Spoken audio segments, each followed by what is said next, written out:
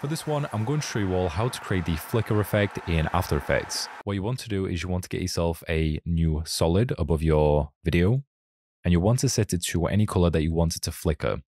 For me, I'm just going to stick with a plain black color and then press OK.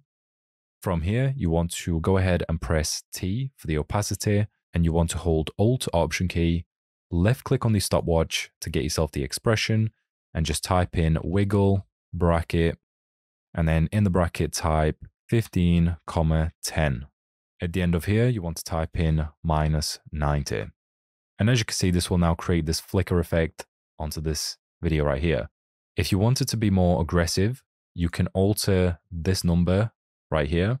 So this is basically the opacity. So right now, we're only telling it that we want about 0 to 10%. If you want 50, you can set this to 50 and then -50. So this will go a lot higher.